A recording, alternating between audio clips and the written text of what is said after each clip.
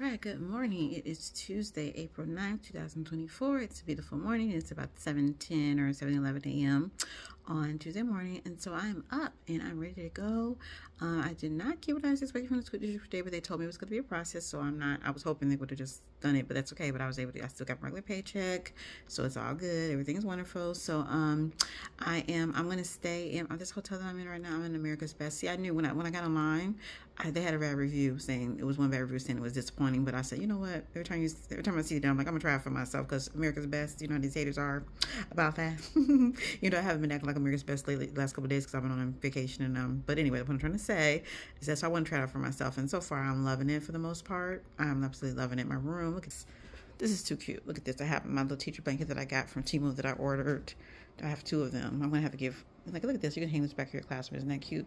But look at this room. It is just gorgeous. So cute. You know what I'm saying? For the value that I got. Look at the nice big bathroom. Look at this. Look at this nice big bathroom. Look at my outfit. Isn't it cute? Look at this. I love this. Got this from Walmart. Isn't that cute?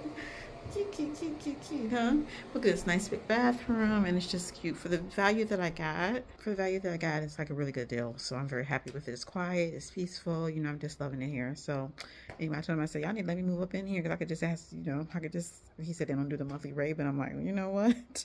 I can move up in here. It's so comfortable.